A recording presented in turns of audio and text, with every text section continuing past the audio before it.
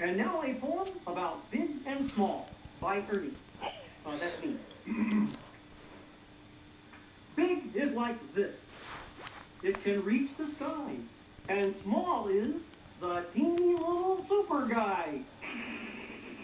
I love that. Ladies and gentlemen, the teeny little super guy. Teeny little super guy, high right up before your eyes. He's no bigger than your thumb. Snap your fingers, here I come.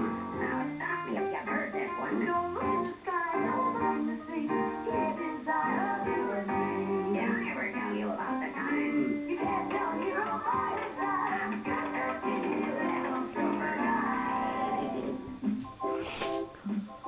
It was the best of times. It was the worst of times. Actually, it was the time I taught two young friends how to swing. It was a lovely day.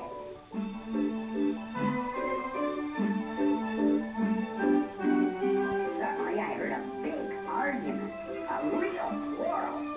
And quarrels, by the way, is the minimum number of people needed to begin an argument. Anyway, I heard these kids yelling.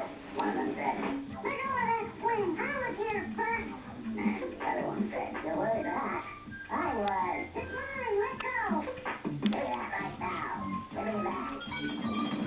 Here, you kids, what's the problem? I asked with a great concern.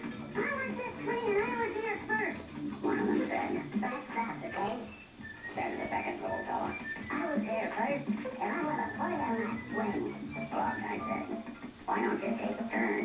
What does that mean? How about if one of you gets in the swing and the other one pushes him? I thought, push me, Dwayne.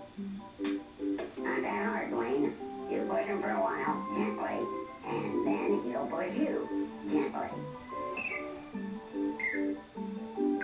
Now, take turns, see? Doesn't that work better? And so that's how I showed two kids how to cooperate. By taking turns, everybody can have more fun. Hey, teeny little super guy.